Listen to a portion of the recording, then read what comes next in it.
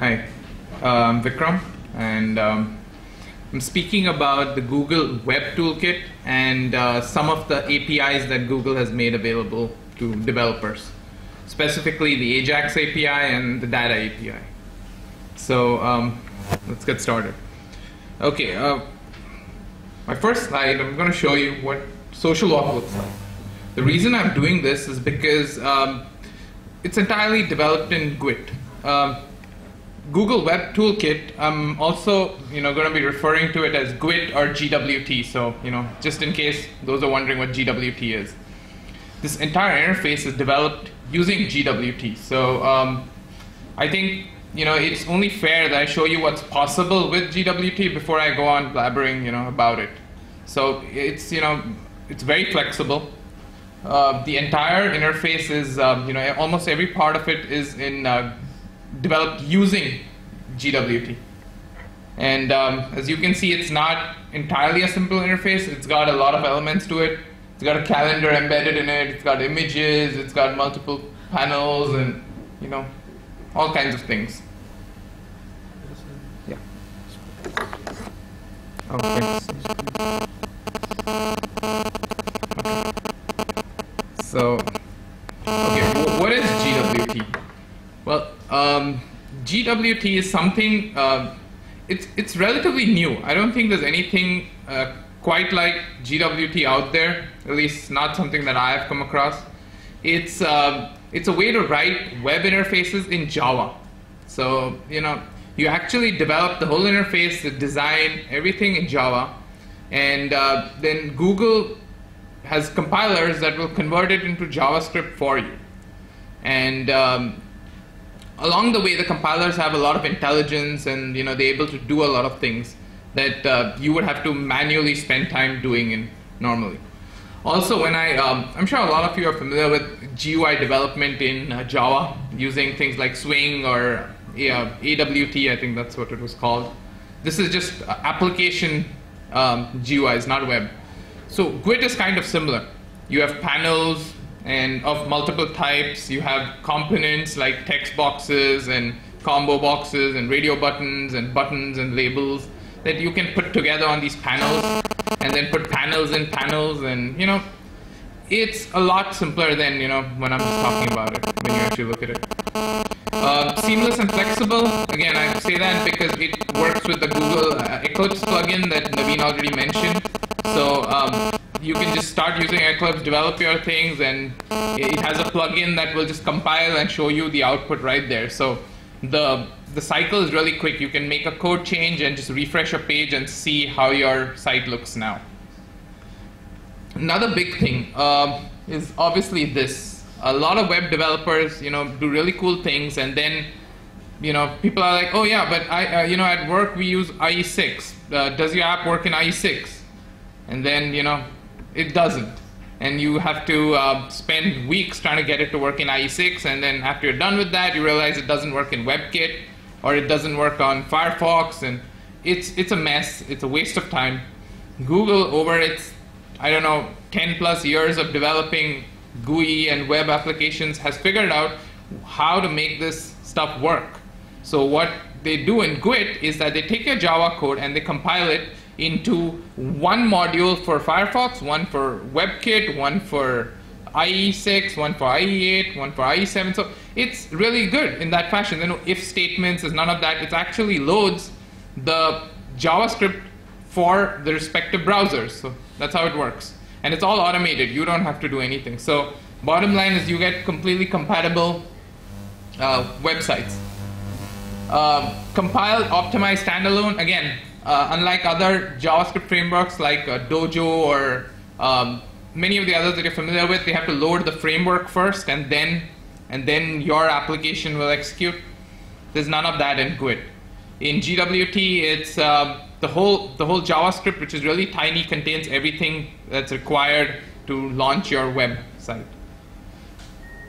Okay, gains from Google years of domain expertise. There are a lot of cool things I'll get into a bit later, but Google knows how to write these things, like how do you make JavaScript load faster? They use a combination of iframes to do that. How do you make how do you make web layouts faster?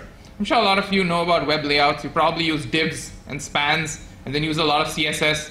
Surprisingly, that's not the fastest way to do it, even though that's not a bad way. But tables, something that a lot of you just forgot about when you came into this world of divs and CSS, tables are still the fastest rendered on browsers. So GWT pretty much lays out everything using tables internally. And it's much faster than anything else. It's pretty flexible too. Localization, everyone knows what that is. Okay, I'm sorry. Oops. Okay, this is an example of an H. So when you're writing GWT and use a plugin, it takes care of most of this for you. But every GWT application needs one HTML file, the starting point, to which the JavaScript is then inserted into. So this is how it looks. It's relatively simple. It's got this JS file that you have to mention. This is HW is your project name. So this is basically the compiled project that gets loaded. And there's this iframe history thing. Again, this is only required for browser history management, state management. I'll come to that later. Again, you can do fine without it if you don't want that. This is how a hello world in GWT will look like. Again, the best way to approach GWT is not to think of it as, oh, this is complex programming. You can actually approach it, just like any web developer would approach, writing a web page using, HTML. So it kind of flows, but it's in Java, obviously, but the flow is quite similar. So it's relatively simple. It's a hello world implements entry point. The plugin creates all of this for you. There is a vertical panel. There has to be a main panel. So vertical panel is nothing but just a panel that lays out elements in a vertical fashion. So the first thing you add to it gets laid out on top, the next one below it, third one below that one. It just goes on in that fashion. And there's a label. I mean, I'm sure a lot of you here are developers, and that I don't need to explain that. That's really simple. You instantiate a vertical panel, put a label into it, and then there's this final line that adds this main panel into the whole into the HTML. So then okay, so now Ajax is like a big part of web development today. So GWT has a lot of support for Ajax. They have it has like multiple ways you can actually handle this paradigm that they call Ajax, asynchronous JavaScript stuff. GWT RPC is probably the most sophisticated and, well, I would say the more complex of the methods. You need to develop stubs and stuff. It's an RPC standard, but it's very cool because you can actually move objects between your servlets and your interface almost seamlessly. Like if you have a data structure like a hash table or something you've created in your servlet, and it'll just show up in your web interface that you can work on, and you can move them back and forth. Exceptions that are thrown in your servlet could be handled as exceptions in your web interface. So if you do want to keep all your development in Java, it's another advantage of GWT that I kind of missed getting to before, but a lot of people develop backends in Java too. So developing your backend and developing your front end is almost seamless. It's like working on one application. You could have an exception that you throw in the servlet, that's technically the backend, and you could have a try-catch statement in the GUI to kind of catch it and handle it. So it's great that way. Another thing that's always been a problem in Ajax is using the browser's forward and backward buttons. So if you actually have something that happens in Ajax and you go back, it normally just skips to the previous site or something. Well, in GWT, they handle it automatically. So I'm sure you've noticed this in Gmail. If you open up a mail and hit the back button, without really reloading your page, it goes back to your inbox, or vice versa. So it's actually done using GWT's history management stuff.